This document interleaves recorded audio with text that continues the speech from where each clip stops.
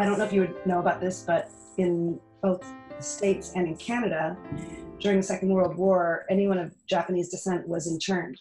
And so they had 24 hours. My mom, when she was 3 in 1942, all the Japanese Canadians on the west coast of Canada and also in the US were given 24 hours to pack all their belongings up, and they were put in internment camps for the duration of the war.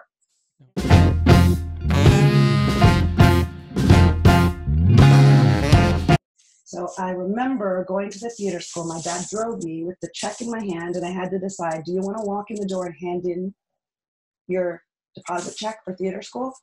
Or do you want to go tear it up and go to university? And the day-to-day practice of being an actor means studying, taking care of yourself, getting rejected, auditioning, getting rejected again, you know, having this great hope, maybe you'll get this thing, having a huge celebration because you got a part, and then trying to learn that. Like, there's just so many pieces to it. And one of the big pieces is, even if you're a working actor, even if you're very lucky, is a lot of rejection.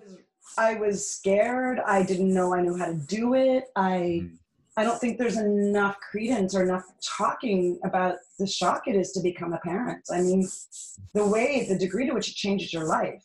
You know, don't get me wrong. I tell my kids, like, I hope you have kids. It's like the most transformative, you know, deep, powerful thing there is. You know, not that everyone should do it. Don't get me wrong. I'm not, you know, I have a lot of friends who get upset when women say that, or other people say that, because maybe you don't want to have kids, or maybe you can't have kids, but, you know, for me, it's a gift to have kids, and it's transformative. But the reality is that we don't talk enough about how shocking the transition into being a parent is. And so the reason why I don't call it homeschooling is because, like I say, we didn't stay home much, and we weren't creating school at home. So when people hear homeschooling, what they think of is there's a mom sitting at the kitchen table with a math textbook, and we're opening it to page 14 and and now we're going to close it because now it's time for language arts. That's what we call school at home.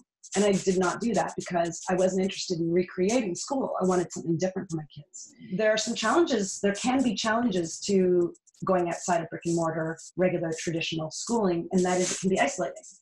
Even in our case, even with as many families as we have, the kids still don't have the same regularity as a common cohort every single day. And so one of the things I see changing now is this uprising in incidents of what I call micro schools.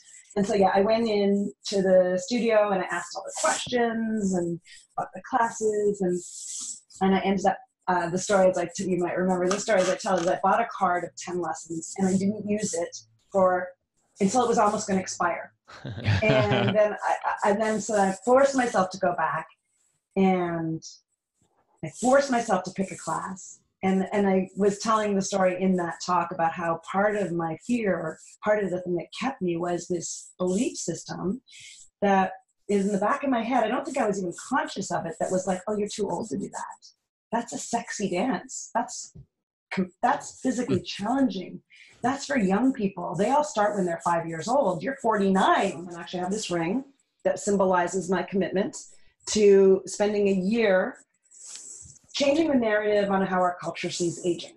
And I believe that one of the most underutilized resources is people 50 and older. And I would be going to say specifically women even more so, because there's been a lot of times women are the ones that have been doing the child raising, been doing the unpaid work. I realized that one of the things that can make us grow old, that keeps us from living a vibrant, youthful life as we age, is this idea of ossifying. And that's when you're trying to stay the same, that it's actually growth and change that allows us to live vibrantly.